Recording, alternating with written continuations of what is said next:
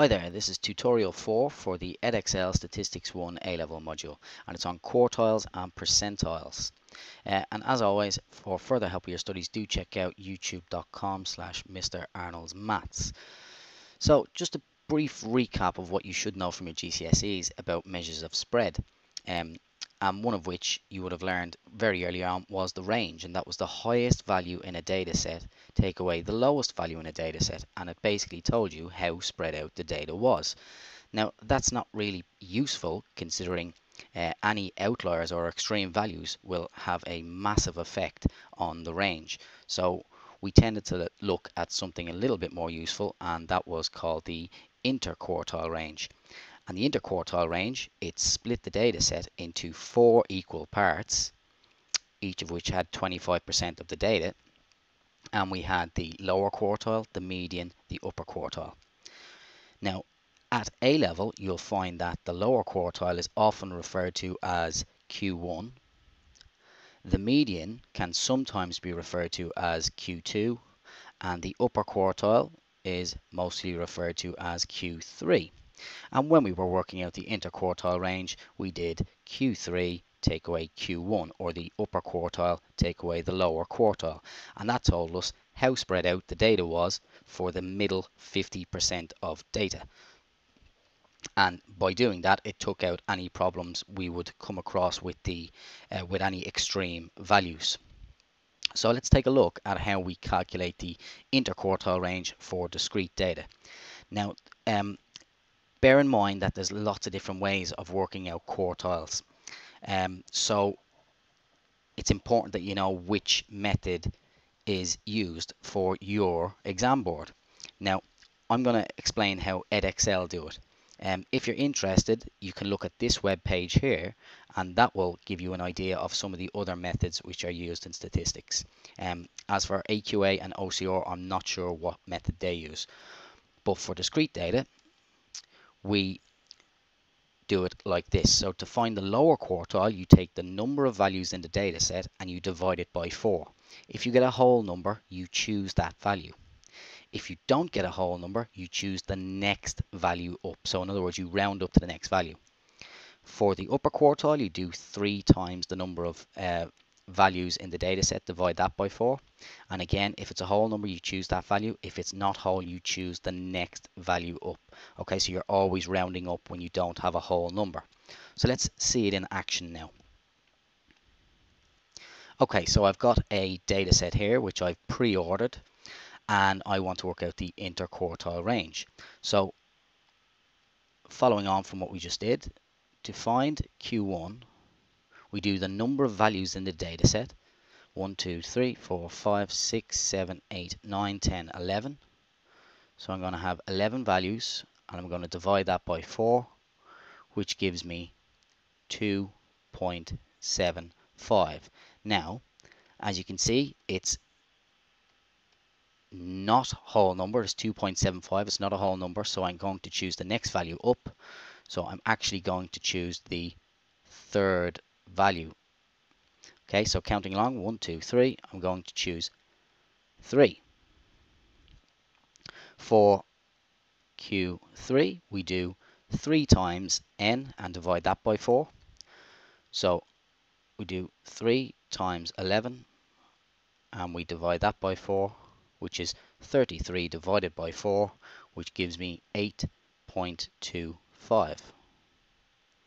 And again, we round up, so I'm going to look at the 9th value. So looking at the 9th value and counting along, 1, 2, 3, 4, 5, 6, 7, 8, 9. So the 9th value is 10. So the interquartile range, I'll just write it as IQR for shorthand, is 10 take away 3, which gives us 7.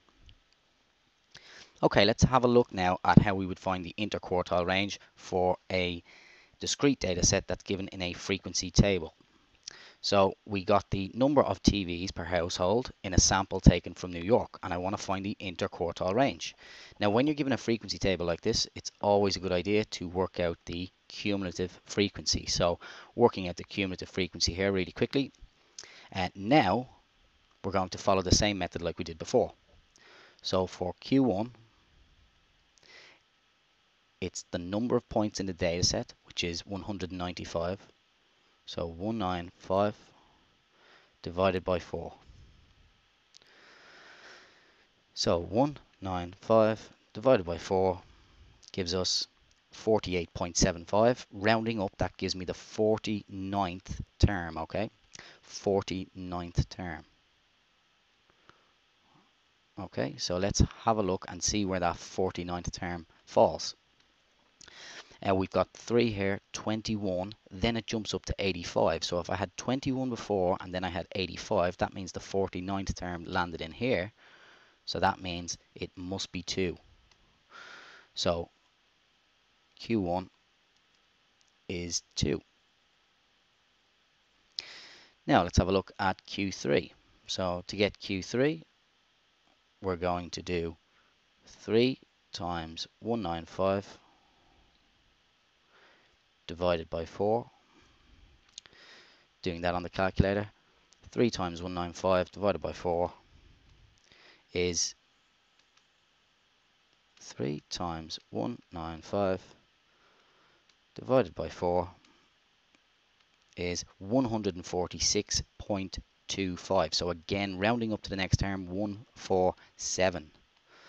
So I want term number 147. So looking at my data set, where does that happen? This point we got 85, then I've got 158. That means 147 must have landed in here. So Q3 must be equal to 3. So the interquartile range is 3 take away 2, which in this case is 1. So that means the middle 50% of the data set is only separated by 1. Okay, time for you to have a go. So pause the video now and see if you can work out the interquartile range for these data sets and the frequency table.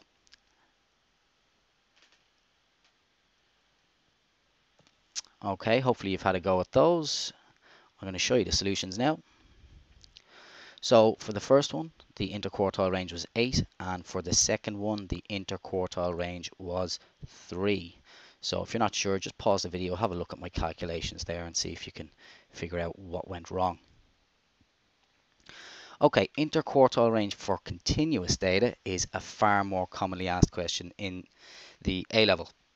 So do be aware of this, and it's done the exact same way as we found the median for continuous data. So if you've watched the video on grouped data where I show how to find the median, this shouldn't be too difficult to get your head around.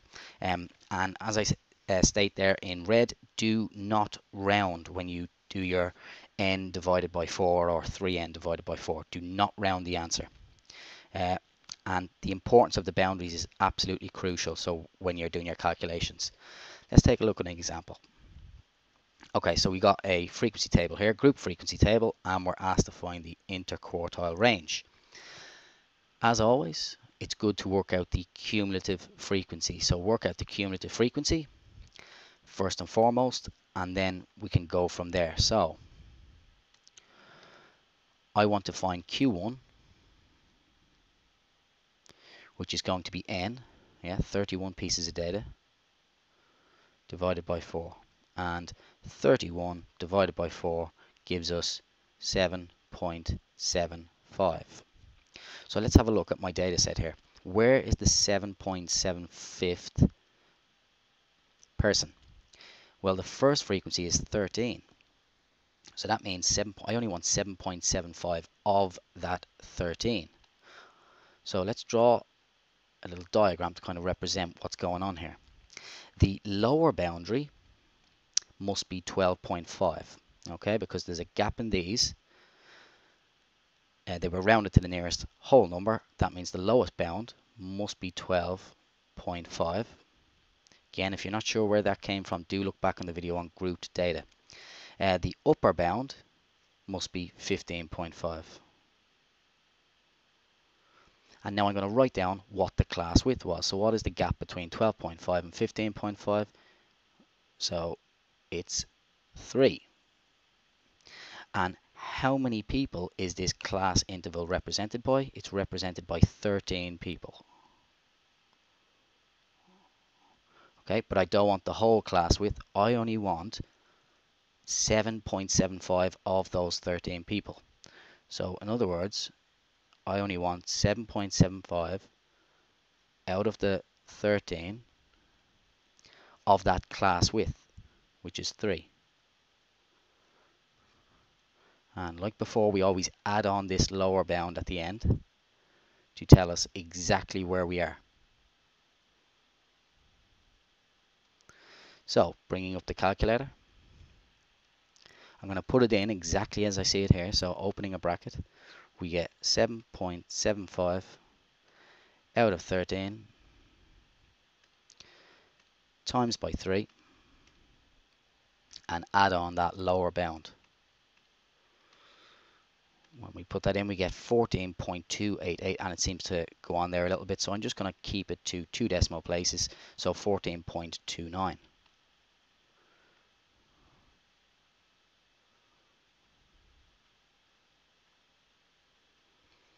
So that's Q1.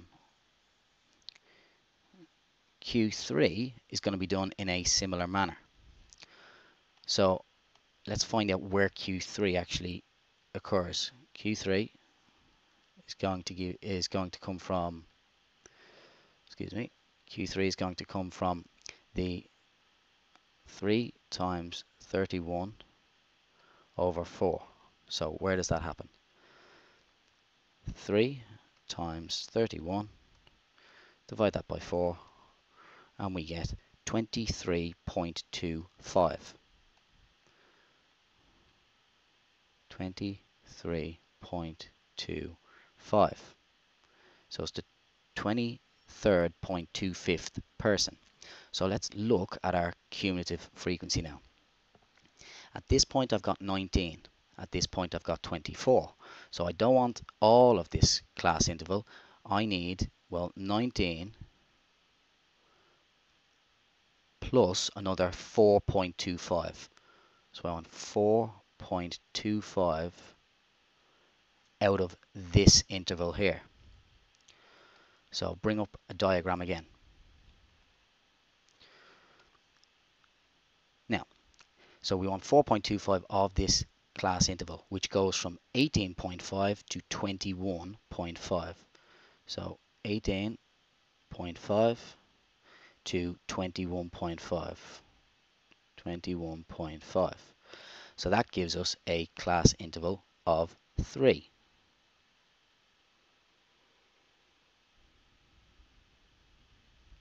And how many people is represented in that class interval? 5 people.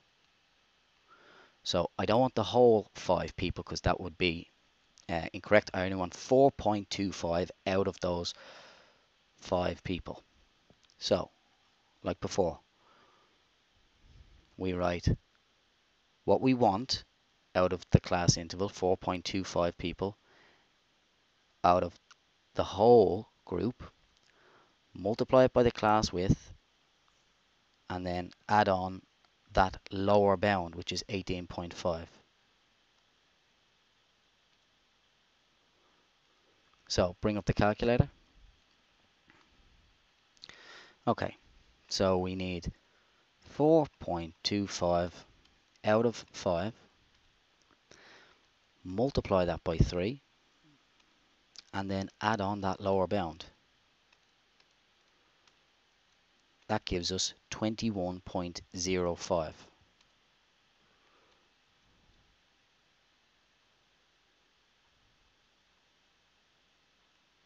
So the interquartile range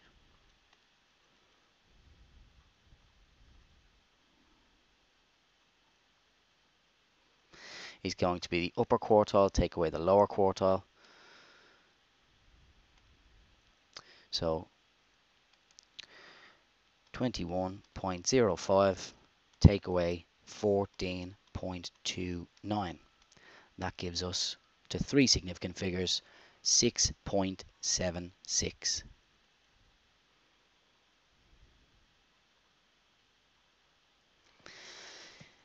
Just a reminder, in the textbook it does all of these problems using interpolation, but I'm not a huge fan of how that works because it doesn't make a whole lot of sense why it's done in that way. I prefer the proportion method. And if you're unsure about how this is done, do look back in the video on grouped data. Okay, one more example to do. Again, we're looking to find the interquartile range here. So as always, I'm going to work out a cumulative frequency first. So now I have the cumulative frequency. I need to find where Q1 occurs. So Q1 is going to be the total number of data, 31, divided by 4, which is going to give me 7.75. So I'm looking for the 7.75th person. So looking at my cumulative frequency, at this point I've got 6, at this point I've got 15. So I'm going to need another 1.75. So 6 plus 1.75 will give me the number of people I'm looking for. So we'll start by drawing a diagram again here. And then remember, I want this class I'm interested in this class interval here, which goes from 30 to 35. Okay, there's an overlap, and that effectively means, if you remember from the video before, 30 less than or equal to the time, but less than 35. So it means the class interval goes from 30 to 35. And that class interval then is obviously a width of 5. It has a width of 5. 35 take away 30 gives me 5. And it's represented by 9 people.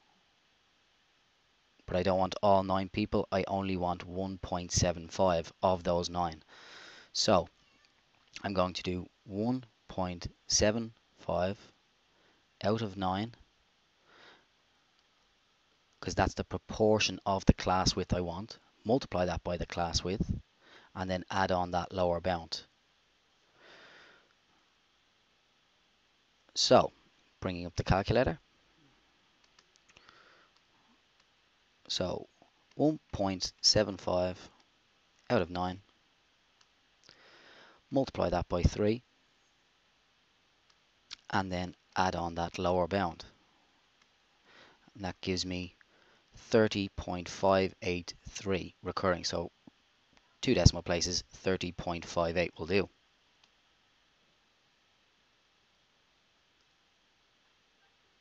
And that tells me exactly where that 7.75th person would be. He's probably somewhere around here at this point. That would be 30.58.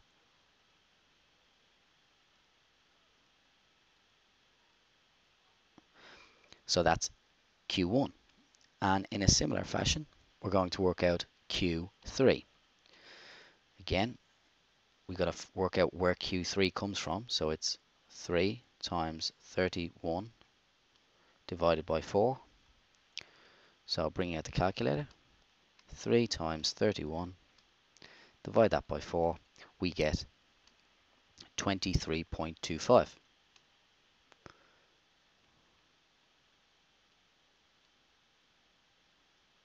So I want 23rd.25th person. Where does that happen? Again, you'll actually see, let's go back to our cumulative frequency. That's 15 and that's 26. So I'm not going to want all up as far as 26. I only want to go as far as 23.25. So I'll have that 15. And what do I need to make it 23.25? I need another 8. So 8.25. So let's draw our diagram again. And the boundary for this class interval goes from 35 to 40. The class width again is 5, and it's represented by 11 people. So there's 11 people in that interval. I don't want all 11 people, I only want 8.25 of them. So it's going to be 8.25 out of the 11 people multiplied by the class width, which is 5. And I've just realized I've made a little mistake here. This should not be 3, it should be 5. That's what I get for poor handwriting. I'll correct that in a second. 8.25 out of 11 multiply by 5 and then add on that lower bound.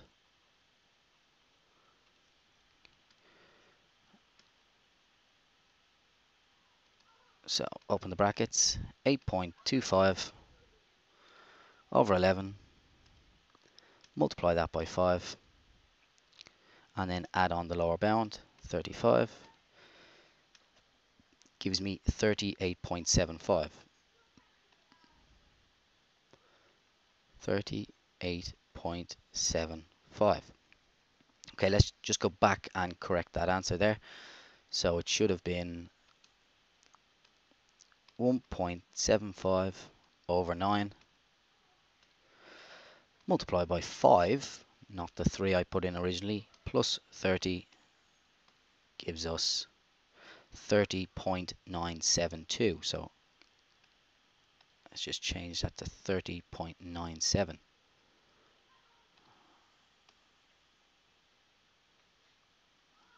So the interquartile range is going to be the upper quartile, Q3, take away Q1. So interquartile range is going to be equal to 38.75 take away 30.97 gives us 7.78.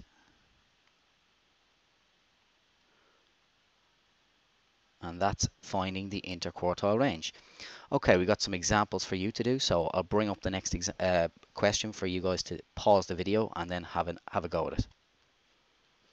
Pause the video and work out the interquartile range. Okay, I'll just bring up the solution now.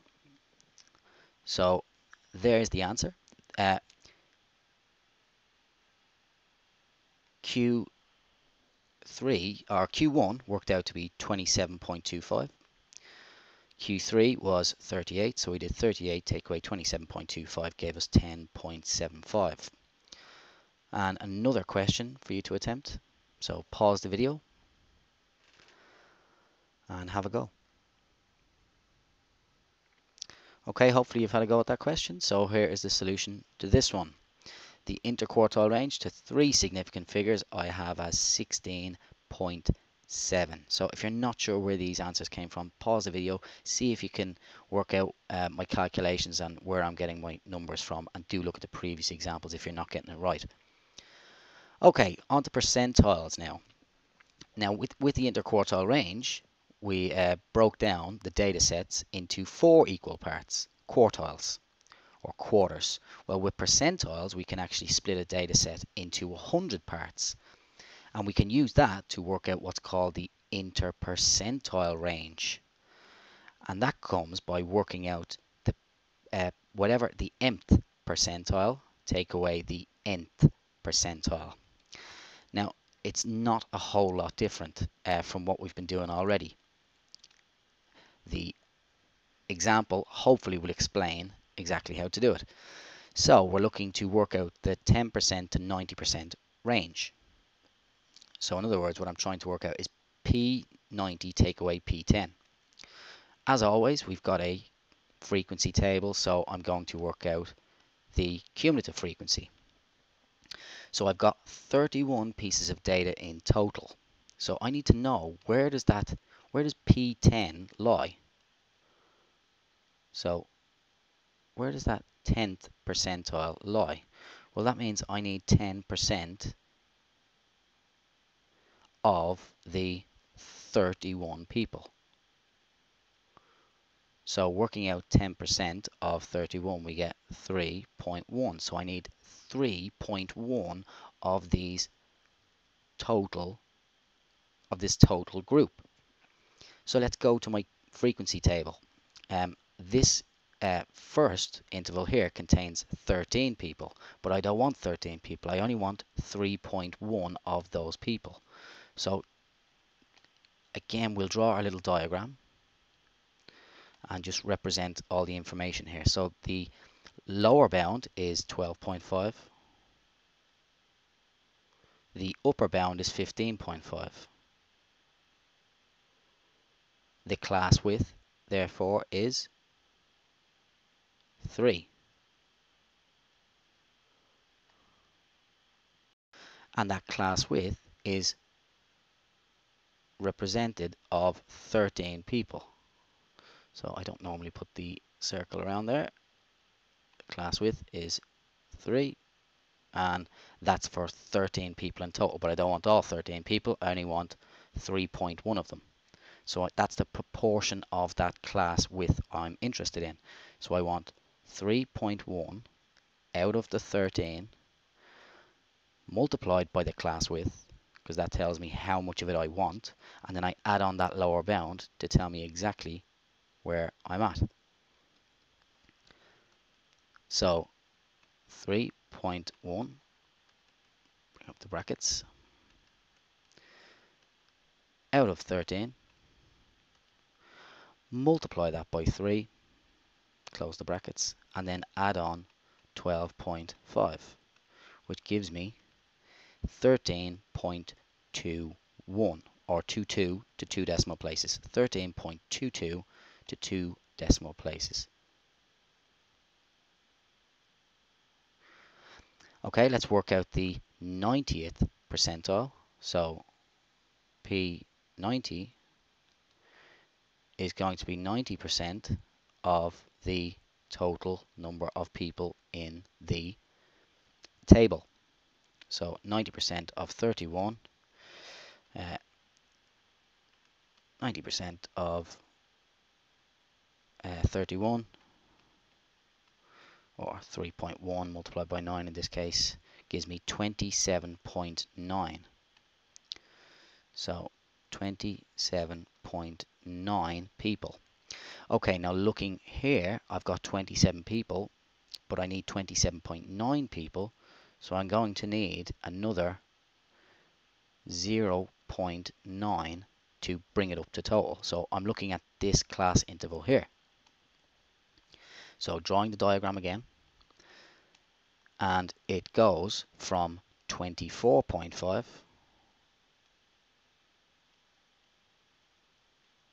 all the way up to 27.5, and that's for a total class interval, or class width of 3. So the class width once again here is 3, and that's for a total number of 4 people. 4 people. Now I don't need all 4 people, I need 0.9 of them. So that's a proportion I'm going to use. I need 0.9 out of the 4 of that class width, which is 3. And then if I add on that lower bound, after I've done that calculation, that will tell me exactly where I'm at. So bring up the calculator, open the bracket, 0.9 divided by 4, multiplied by 3, and add on that 24.5. So I'm putting it into the calculator exactly as I'd see it. Hit enter, and we get 25.18 to 2 decimal places. 25.18 to 2 decimal places, yeah.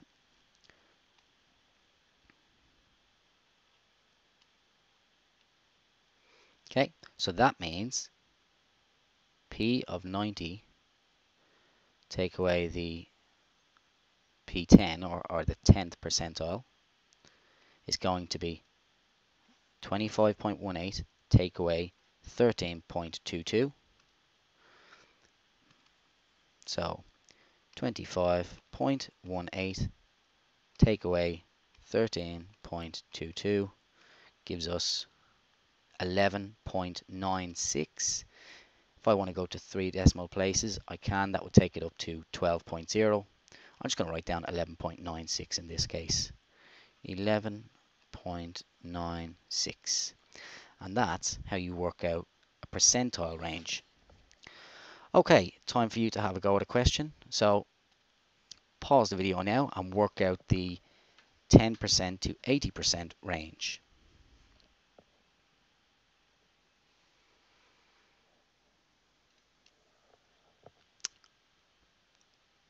Okay, hopefully you've had a go at those questions. So here are the solutions. So I worked out the 10th percentile, which gave me 23.5. I worked out the 80th percentile, which was 43.44, and then after I did a subtraction, I got 19.9 to 3 significant figures. Right, so you should now be able to complete exercise 3A and 3B of the Edexcel S1 textbook. Do have a read through the chapters as well, and see how you get on with those questions. As I said before, the way it's explained to work out interquartile range and percentiles uses interpolation. I'm not a fan, so my method should work perfectly and get you the same answers. Anyway, best of luck with revision, and I'll talk to you again sometime. Thank you.